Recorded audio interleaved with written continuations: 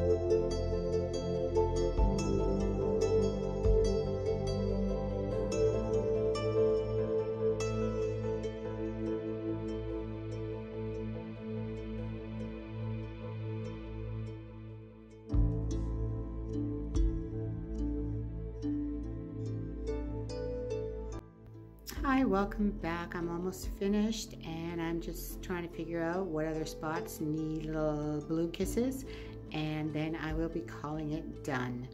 I will be showing you a close-up of the wet canvas as well as the dried cabs and the dried finished canvas at the end. So thanks again so much for watching. Please feel free to leave a comment and like this video. And if you'd like to see more of my pours, please subscribe to my channel. You can also visit my website where I have additional canvases available for purchase, as well as jewelry and accessories. So again, thanks so much for watching. I hope you have a great week and I look forward to seeing you again soon. Thanks again. Take care.